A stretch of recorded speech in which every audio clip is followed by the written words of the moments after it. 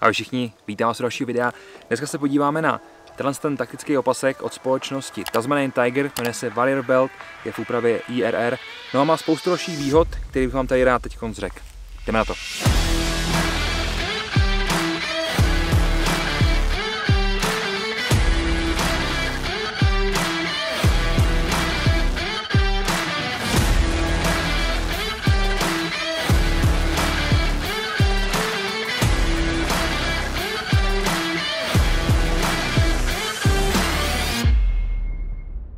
Pásek má nějakých 340 gramů a kompletně ten vršek je připevněný na vnitřním opasku. To je 50 mm opasek, který má samozřejmě 50 mm buckle od společnosti Woojin, ani nic jiného bychom tady asi nečekali, jelikož je to Tasmanian Tiger, tak tady čekáme jenom to nejlepší.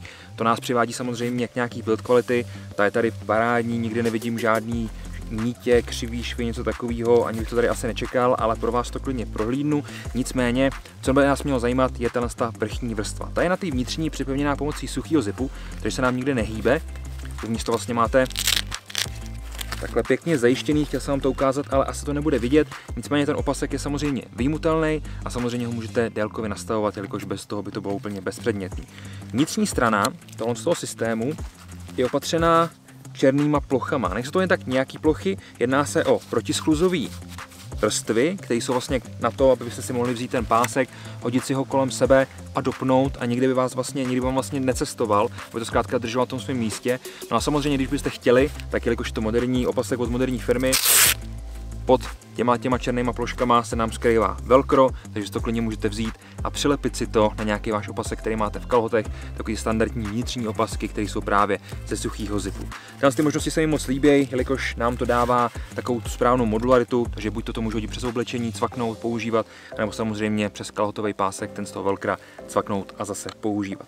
Ta vrchní vrstva, na který je to moléčko, je udělaná z Corduroy 500D, takže je super odolný materiál. Líbí se mi, že tady máme tyhle průřezy, tam jsou samozřejmě kvůli tomu, aby když to je kolem vás, tak aby se vám to nikdy nekrabatilo, aby to moléčko bylo co nejvíc použitelný. To je jeden způsob. A druhý způsob, kterým se to dá použít, je, že vy vlastně můžete si vytáhnout ten opasek ven a použít to na nějaký standardnější pouzdro. Jakož se předpokládá, že vy k tomu budete potřebovat právě pistolový pouzdro, tak to můžete buď to cvaknout do moléčka, anebo samozřejmě to vytáhnout ven a cvaknout to jako nějaký standardní pistolový opaskový pouzdro, nebo to pak spojit se stehenní platformou. Toho moléčka tady máme požehnaně na obou dvou stranách, ještě si můžeme ukázat, umístil jsem nám sem nějaký samosvory kombinovaný od společnosti Templars Gear, takže tam klidně můžeme cvaknout